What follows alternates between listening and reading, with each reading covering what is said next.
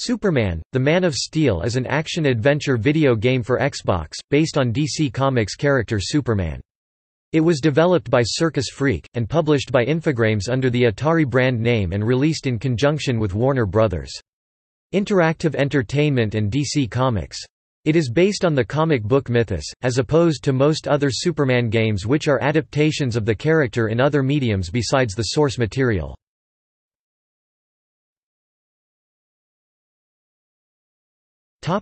Gameplay. Many portions of the game are given a time limit within which you must complete several objectives. One common theme through the game across several levels requires Superman to travel through large distances across Metropolis in order to put out a series of fires with his Arctic breath.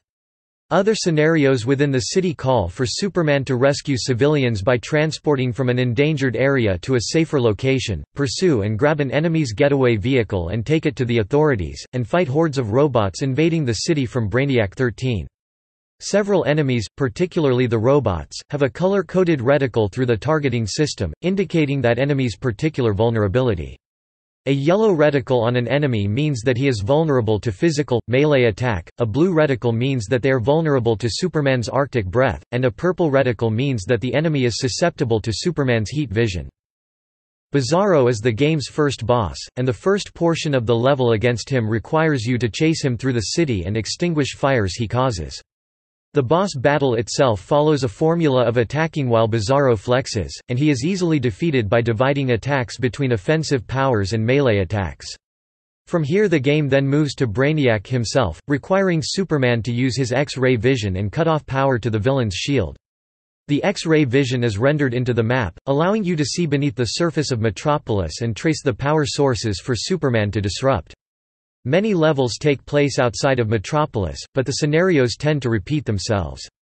On Mongol's Warworld for instance, you may be required to save detainees from Mongol's prison, which follow the same gameplay method of saving civilians in Metropolis. Fighting the guards from the prison in the air follows the same method as fighting Brainiac's robots in Metropolis, although on Warworld you are tasked with seeking and destroying several of Mongol's ships with heat vision.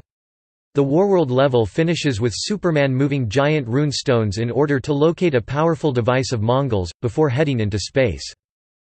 In space above Warworld, you're required to save a fleeing prisoner ship by destroying the giant laser turrets on the side of Mongol's mother ship. After this, you are tasked with transferring the mother ship's power supply to the prisoner ship while fending off Mongol's guards. This is all entirely achieved through flight and through a fast pace.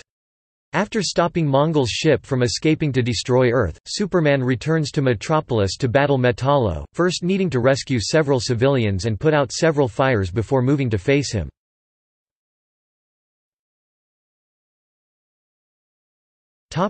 Abilities. Many of Superman's abilities are at the player's immediate disposal. Flight and super strength are inherent, super hearing assists with the game's radar system, X-ray vision is important for searching for bombs or other weapons, and freeze breath is widely used for putting out fires.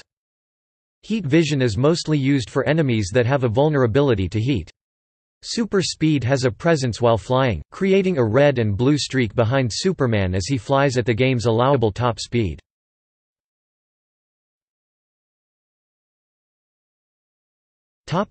Plot. The story flows out of events outlined in Superman, Y2K, in which futuristic villain Brainiac 13 injected Metropolis with a technological virus. Superman was able to prevent it from spreading, but as a result of it, the city was upgraded into a true City of Tomorrow. Huge high-tech buildings soar into the sky while hover cars and the railway bullet train travel throughout the city. As the game begins, Brainiac 13 has decided to return to Metropolis and harvest the technology that is residing in the city. This results in massive chaos and danger that Superman must stop. The game moves from areas such as the city of Metropolis, orbit above Earth, a deep space asteroid field, the villain Mongol's Warworld, and the infamous Phantom Zone. The story was written by veteran DC Comics writer Scott Peterson, who also co-wrote the story for the later DC Comics video game Batman: Dark Tomorrow. Villains in the game include Brainiac 13, Lex Luthor, Mongol, Metallo, Bizarro No. 1, and Cyborg Superman.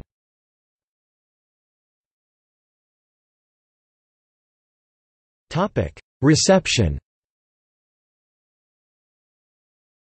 The game received mixed to negative reviews, with many citing a confusing control scheme and repetitive mission modes.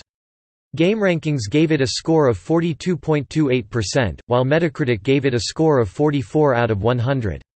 IGN called the game, "pure kryptonite," stating, "I'm convinced Superman has a bottle of wild turkey tucked in his back pocket. What else could explain why he's so incredibly difficult to control?" GameSpot was a bit kinder to the game, praising the story, the large and detailed environments, and the use of the character's special abilities like X-ray vision. Conversely, they called the enemy lock-on system problematic, and the game's repetitive timed missions as difficult to complete because of the player's relatively low top speed and low amount of time to complete certain objectives.